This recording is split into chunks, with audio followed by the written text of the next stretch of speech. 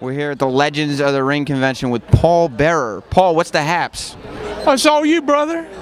Sirius XM. I got it on my computer, got it in my car. We love you guys. Now, you've done a lot of dangerous things in wrestling. You were managing The Undertaker for Lord knows how long. Everybody has their stories of being injured. How bad was it for you to be buried in cement? Well, I don't know if we got time to explain all that, but believe you me, I didn't get buried in cement all the way over my head. Thank goodness. I had to take it to about here, and they had a stunt double. What? From Hollywood that came in, and he took it the rest of the way, because that was a very dangerous stunt. Listen, I know. Dangerous for me. I know it was dangerous, but you're breaking a lot of hearts here. You're announcing Santa Claus isn't real. You know, 15, 20 years ago, I wouldn't have told you that, but it's 2011. We, you know, I'm not going to insult anybody's intelligence. It's time the rest of us get with the times. Exactly. It's like the big fall I took off the balcony 2 or 3 months ago with Kane, you know.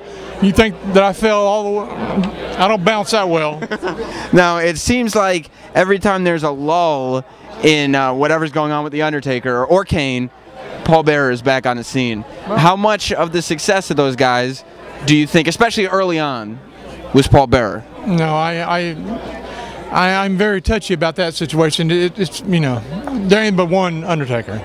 No doubt about that. Kane, and he's definitely the phenom without a doubt. And nobody will ever do what he's done over the past 20 years and the record that he has.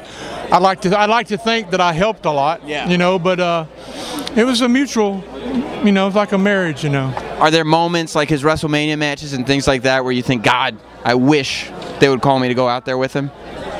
No, not really. No? No, I like this WrestleMania. I was there. I worked the whole Fan Access thing at WrestleMania 27 in Atlanta, and during his match, was sitting in one of the boxes up top of the Georgia Dome, having a blast, enjoying the match like everybody else. Do you feel guilty about putting the Ultimate Warrior in the casket? Oh no, no. It was the money I put in my bank off that. It was great.